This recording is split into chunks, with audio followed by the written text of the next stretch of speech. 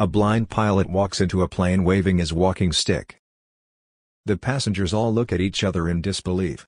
The flight attendant gets on the PA and says, "Ladies and gentlemen, as you can see, the captain is legally blind, but rest assured, he is one of the best pilots in the world with over 6,000 successful flights." Next, the co-pilot makes his way to the plane and he is also blind and uses his walking stick to make it to the cabin. The flight attendant gets on the PA and says, "Ladies and gentlemen, as you can see, the co-pilot is also blind, but rest assured, he is the second best pilot in the world with over 5,000 successful flights." At this point the plane begins to take off from the runway. As it gains speed, the passengers grow tenser. The plane keeps accelerating more and more, and as it approaches the end of the runway, it still hasn't left the ground. The plane is approaching the end of the runway at high speed and the passengers scream, "Oh my God, we're all going to die." Suddenly, the plane takes off and begins its ascent. The pilot turns to the co-pilot and says, "The day they stop screaming, we're screwed." The delay in my mind for the punchline is like the screams of the passengers.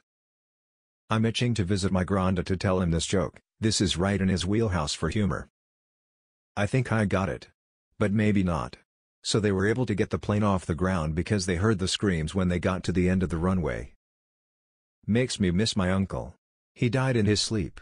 Much more peacefully than the passengers on his bus. How to recognize an airline pilot at a party? He will tell you. I knew this joke and I think it's weird that the pilot has to turn to the co-pilot for the punchline in this version. He's blind. Something, seeing eye dogs strapped to the landing gear. Due to automation and the fact the industry is facing a shortage of pilots, airlines are now working very hard to reduce the flight deck crew to one person, and a dog. The pilot is there to feed the dog. And the dog is there to make sure the pilot doesn't touch anything. There was me expecting a pair of guide dogs pulling the plane. I love that all top comments for this joke have negative karma. Well done. I see what you did there. Can someone more intelligent than me please explain? Alternate punchline after the flight attendant says their spiel about each one. The pilots say to each other, "I'm glad we finally get to work together after all these years." You see, they each previously relied on another co-pilot to actually fly the plane in the past. I guess since I felt the need to explain it, it probably wasn't as good as I thought it was. One of the best pilots in the world with over 6,000 successful flights. 6,000?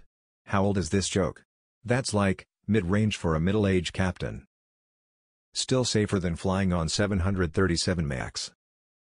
This had been reposted several times. I prefer the version posted a few weeks ago in which the pilot with a cane and the co-pilot with a guide dog enter the plane together, go into cabin and just close the door. Then the plane takes off. Also, blind people don't carry walking sticks. This sounds like a 99.9% of the time joke. How many flights are there in a year total around the world? Let's see if it's safe for any of them to fly. Only 0.001? Crash anyway. Again, in case it wasn't obvious, there's a lot of sarcasm. The thing about this joke that I don't get is why it continues to reposted blatantly and no one cares. I have a terrible feeling that this is all a simulation, and that would explain why the commenters in this thread haven't revolted and vomited. Or that explains why they haven't commented and why the rest of you have. That's a new one. The punchline should be about the landing. Planes naturally want to take off as long as it is going fast enough and has wings in the proper position. TBH, I think some airplanes have automated takeoff and landing procedures. Not trying to ruin the joke though, I just think this is a cool fact. Planes can basically fly themselves these days. But I'd how much the autopilot actually does during these, so maybe someone who knows more can let me know. You are amazing. Loved this joke. Cue the blind man in the nunnery joke. I heard a similar story years ago in flight school. The pilot is blind, and someone asks how he lands the plane. His reply, "I just get it set up in ILS, and when I hear the co-pilot gasp, I pull up and land." Haha, good one. Can't help but feel that punchline is weak, almost bad. Guess it's funnier if you don't know anything about flying a commercial aircraft? This is similar to a joke that was posted on here a while back. This is the worst version of this joke I've ever read.